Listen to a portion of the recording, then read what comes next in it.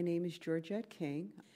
I'm Melissa Turner, and Georgette is a colleague and friend, and we work together on a number of projects involving community engagement and outreach.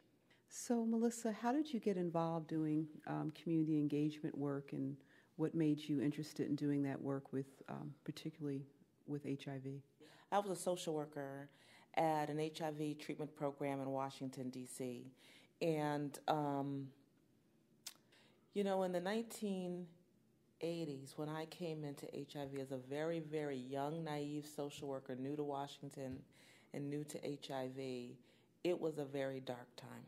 It was a very dark time. It was AZT or nothing. And so there was a lot of death and suffering and loss. And I was overwhelmed with it. And so I was part of the community of people serving and supporting those living with HIV, which at that point in time was very separate from clinical trials and very separate from research. And working at DC General, this was the only public hospital in Washington. This was serving the poorest of the poor and the sickest of the sick. But I came from a community perspective because I was one of those who was ignorant about research, afraid of it. I believed every myth. I thought it was wrong and scary. So I've come a long ways. Yeah. I've come a long ways. Yeah. And again, it was AZT or nothing. And there was this one guy, this one patient who he couldn't tolerate the AZT at all. And he was a person who wanted some kind of treatment. He wanted to feel like he could do something. And he was very sick. He was very thin. He was very wasted. And he couldn't tolerate even one AZT pill. But he was eligible for a research trial. And that research trial was DDI versus DDC. These are some early drugs. And he said to me, what do you think about that? You think I should go into this study? And I was just overwhelmed with a sense of dread about research. I didn't understand it. I was very, very ignorant about it. But it was his asking me, a patient that I really cared about and wanted to help, and who clearly wanted treatment, him asking me my opinion that forced me to educate myself, to find out some information. And that was really my entree into learning about clinical research. Mm-hmm. That's how I learned, by helping him to learn. And he did go on that study. He was randomized in that study. And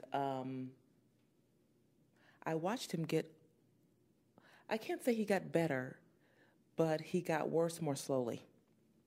It slowed down the disease progression. And I noticed that. It wasn't lost on me. And the value of that trial, that drug, buying him some time before he died, because he did eventually die, was a lesson to me. It was a lesson to me because it taught me that had he allowed his fear, had I allowed my fear, if you allow fear, lack of knowledge, lack of understanding, misinformation to drive you, it would have robbed him of that extra time that study provided to him. And it taught me that progress moves slowly. Even in research, progress moves slowly because it didn't save him. It didn't save him, but it did buy him some time. I had a similar experience. I began doing work around HIV as a buddy volunteer. Oh, yeah. A buddy volunteer was someone, at the time that I began doing the work, was really there to be a support person for someone who was dying of AIDS. That was really my job. Yeah. But we were still at the time where HIV was considered to be a gay white male disease. And here I am being paired with woman after woman in a community that had a very small Black population. I was very surprised to find so many women who were who were dying of AIDS. By the time I start partnering with them, doing the buddy work with them, they were all at that point where they were in the wasting syndrome. It was a time before there was a cocktail, so there really wasn't treatment, and the progression was expected to be towards death at that point.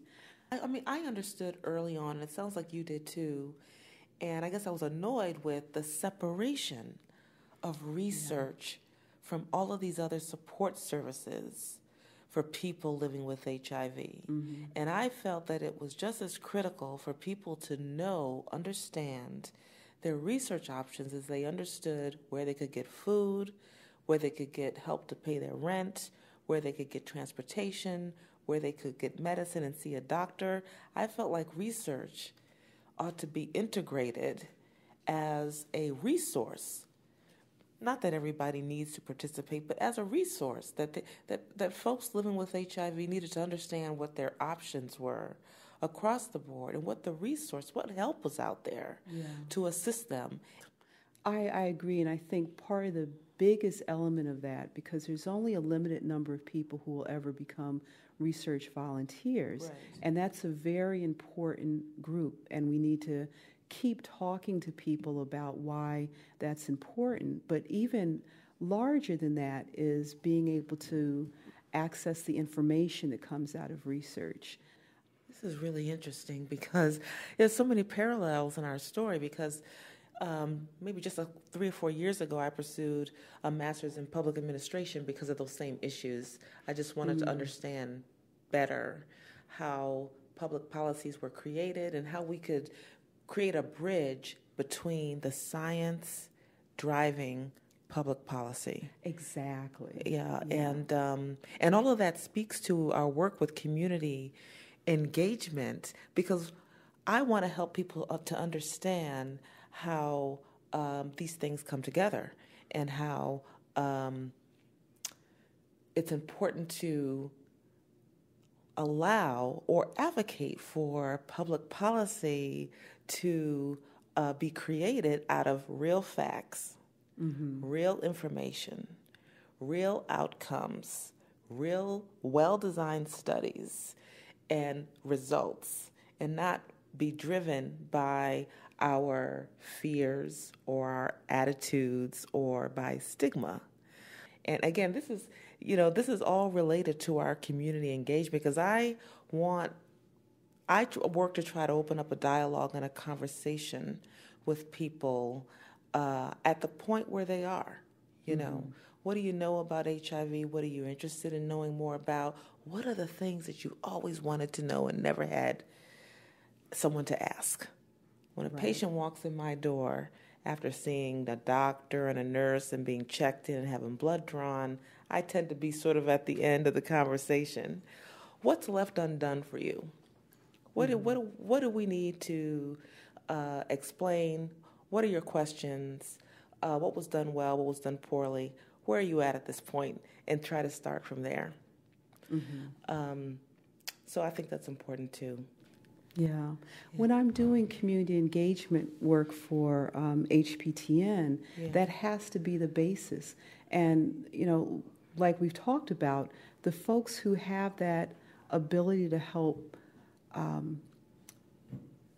spread the word about the importance of biomedical prevention research are often the folks who are doing that real frontline work. So they're putting out fires every day. They're dealing with their clients who can't get housing, they can't get food, they can't get those issues. But again, we need them to understand what advancements have been made in research, but we also need them to understand their role. So it's not going out and talking about community engagement and ever confusing that with, we want you to volunteer to be a part of a study. That's not what community engagement is. It's really understanding your role. So is your role in community engagement helping to spread information about what has happened through research? And I think engagement along that whole spectrum is very, very important. And that's one of the challenges, though, because very often folks still haven't unpacked their own issues around why they distrust research, why they don't believe that things have really moved forward. So they're still giving advice within the community that's really the exact opposite of what may be in the best interest of their own clients, only because they don't know what's happened next. And I think that's our responsibility, is to make sure people understand what the advancements have been and how this applies in their everyday life. And then as a result of that, there's a decrease in stigma and distrust around research. So I think getting people involved as research volunteers is a natural end result of that. But it can't start with recruitment. Recruitment has to be the end product, and a possible end product. Well, I do think we're making progress. Yeah. I believe that we're making progress. I just feel optimistic about the future. And I do think the science over time has become better. I think it's more accessible, and I think that's because of including community members in all phases. I completely agree. I think it's the diversity of interest in pushing that's really become very important. You know, it's not a matter of saying, well, it's the researchers don't necessarily look like us anymore, because increasingly they do. So hearing that change in diversity, seeing more women involved in that process, and seeing there being this huge expansion of the voices that are coming to the table has been hugely important.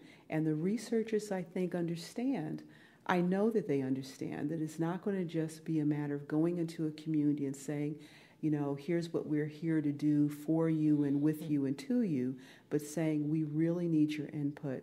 We need you to be a strong force in helping to develop this. And I'm optimistic that as long as that continues, I'm optimistic. Well, thank you, Melissa. I enjoyed talking to you. This has been fun.